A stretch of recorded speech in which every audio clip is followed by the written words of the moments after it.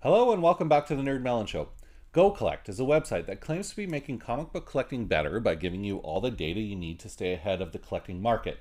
The problem is their data is radically incomplete and misleading.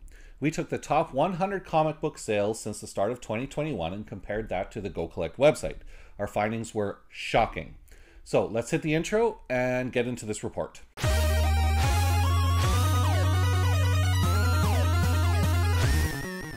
So I'd like to start things off with a story. I was at a comic show here in Vancouver, British Columbia. I was looking at a graded 9.2 copy of Iron Man 55, First Thanos. As you can see, I've got a couple of copies here.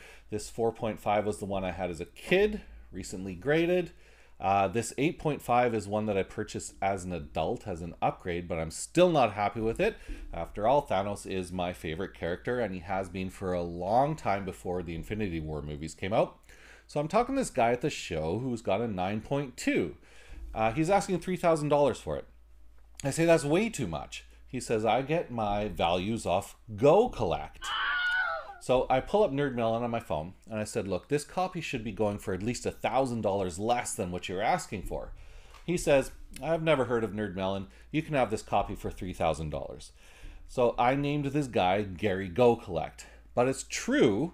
Nerd Melon is not an industry standard for fair market values yet, but this interaction is part of the reason why I wanted to make this video. Just a quick heads up before we get going. We are making two of these videos, one for comic books and one for video games. We will be reusing some of the footage in both videos so we don't have to shoot it twice. For example, this next part about the conflict of interest is all duplicated, but for the most part, both videos have their own footage.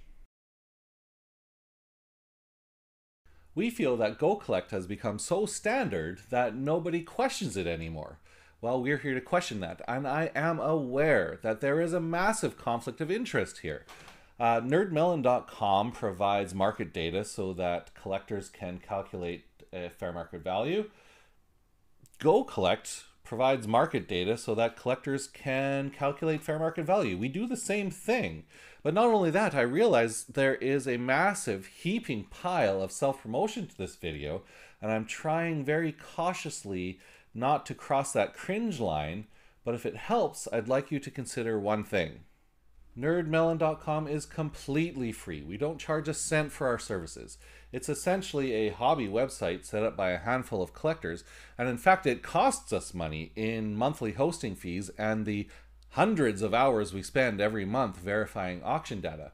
We operate in this manner because we are passionate about collecting. We're not here for the profit. GoCollect, on the other hand, is a for-profit business. They have an accounting department, a payroll department, marketing budget. They file income tax returns.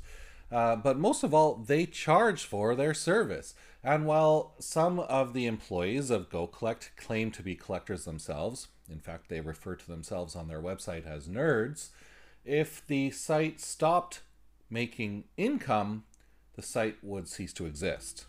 So providing our opinion on GoCollect is fair game, especially since we have no monetary incentive in doing this video. And since GoCollect positions themselves as the one-stop shop for staying ahead of the collecting market, then we would expect their data to be full and complete.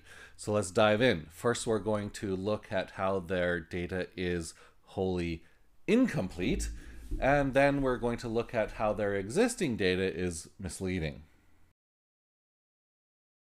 So we looked up the top 100 comic book sales since January 2021, and we used 2021 as the cutoff because we wanted things to be fairly recent. We also ended in August 2022. That was about a month ago because we wanted to negate any potential arguments that we didn't give GoCollect enough time to post the data on their website. We also ignored any eBay best offers because there's no way of knowing what the final negotiated price was. And for full transparency, we posted the entire 100 comic books on the nerdmelon.com website, and you can find a link to that in the description below. Of the top 100 selling comic books in the last year and a half, 30 were not on the GoCollect website. Now, if you're thinking 30% is not a very huge number, I must first remind you that you are paying for ultra accuracy here, but also this is 30 of the highest selling comic books in the last year and a half, and in some cases ever, and yet GoCollect still missed them. There's a gigantic bullseye on these comic books. Just think how high this number might go if we started looking at the mid-range comic sales, like maybe between $1,000 and $5,000, the type of sales that happen multiple times a day that nobody really pays any attention to. So now let's go over some of the huge dollar value auction sales that didn't make it to GoCollect, but before that I want to take a few moments to show you how this all works. If you're not familiar with the GoCollect website, this is how they organize their data. Each comic has its own dedicated page, and this is important, so we'll come back to it later. On this page you can then select the grade, then all the auction data for that collectible in that grade are conveniently listed for you in chronological order. This is what we're looking at here. On the right hand side you can see the grade and the sales prices are listed here. The details of the auction that is missing from GoCollect will be displayed up here with the name, grade, and highlighted sales price. This data is taken directly from the NerdMelon website, for which we will display a screenshot in the upper right corner. You'll be able to confirm that the comic is not on GoCollect by checking the sales price up here with the sales listed down below. In all cases today, the sales prices up top will not be displayed on the GoCollect website. For example, this copy of TMNT number 1 signed by Eastman and Laird is the least expensive on the list with a sales price of $198,000. This is a perfect example because sales values on GoCollect are nowhere near $200,000, making the difference between the upper highlighted number and GoCollect's webpage very noticeable. By the way, the reason for this discrepancy is that GoCollect's sorting algorithm has mislabeled these sales of free comic book day copies as genuine originals. That said, we will not review each and every comic that didn't make GoCollect's website. Instead, let's fast forward now to the top 10 highest value sales and have a look at those. Here's a copy of Captain America number 1, First Cap America, graded at CGC 7.0, sold for $325K. Not on GoCollect. And look at this CGC 9.6 graded Avengers number 1 that sold for $360,000. Also not on GoCollect. This is another Captain America number 1 graded at 8.0, sold for $395,000. Not on GoCollect. Another AF15, this one high grade at 9.0, that sold for $566,000. A restored copy of Action Comics number 1 graded at a 9.4, sold for $575,000. Okay, we're not here to argue these prices, but this comic sold for $130,000 more than the last AF15 on the list, and it was just a few months later, and it's a lower grade. AF15 mania was strong in late 2021. In any case, this one sold for $690,000, not on GoCollect. 4 left on the list, and this is the last one under $1 million. Here is a graded 8.0 Batman number 1 that sold for $850,000, not on GoCollect. Massive jump in price to $1,250,000 with this first appearance Batman graded at 6.5, somehow not on GoCollect. These last two are just craziness. Batman number 1 graded at 8.0, sold for $1.4 million.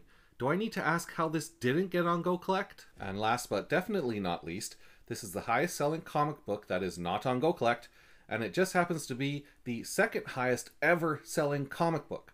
Forget about the date restrictions we put in place. Second highest ever of all time. Action Comics number 1, graded at 8.5, first appearance of Superman, sold for $3,250,000, not on GoCollect. So are we now just supposed to believe that GoCollect's data is 100% accurate, even though we know that 30% of the data is missing? Hello, IRS, why are you auditing me? I tell you that my income taxes are full and complete, yet you're saying I'm missing 30% of my income? It's not like we're buying expensive comic books here. This is just income tax. All you have to do is believe my numbers, and then there's no audit. Wait a minute. I'm from Canada. Why is the IRS auditing me anyway?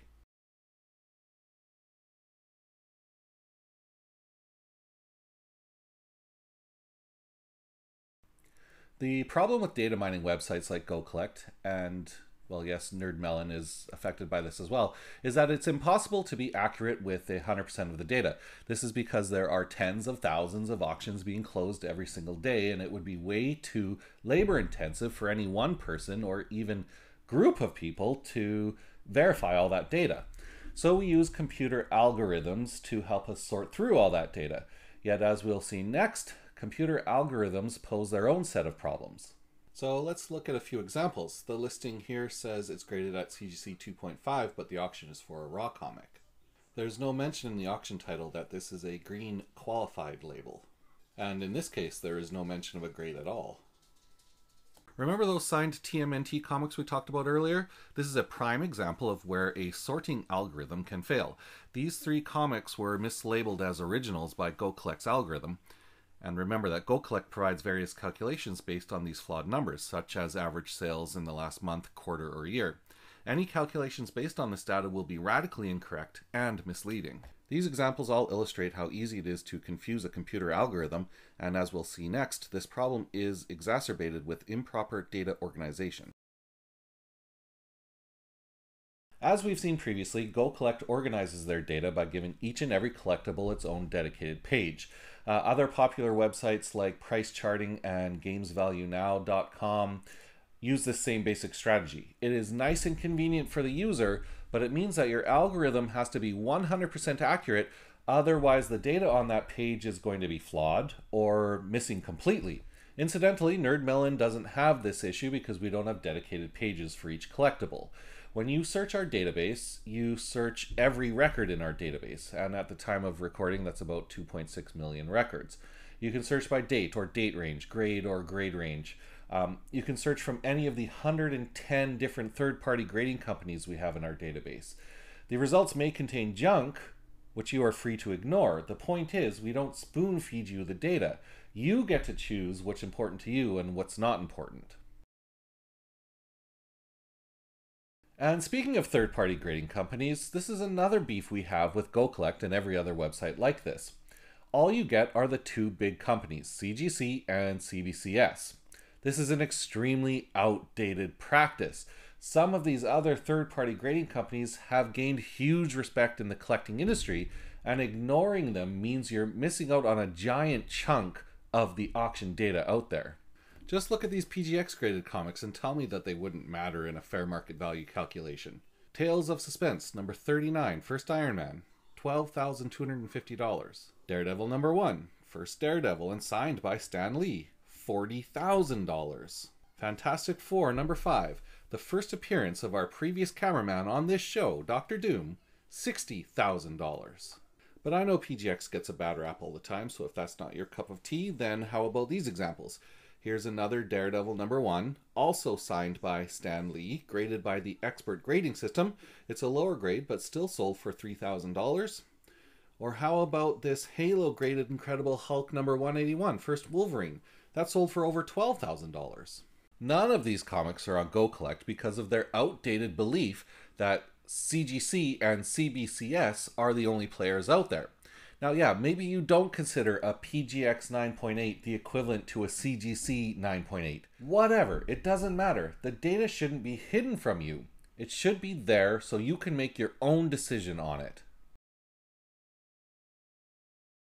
And it's not just the graded books either. GoCollect doesn't have any data on raw comic sales, so right there you're missing about 45% of the market. Take a look at these high-value raw sales and then tell me they don't mean anything to you. Here we have the first issue of the historic Weird Tales pulp from 1923, sold for $25,000. First issue of Doc Savage from 1933, sold for $28,800. And then finally, All Story October issue from 1912.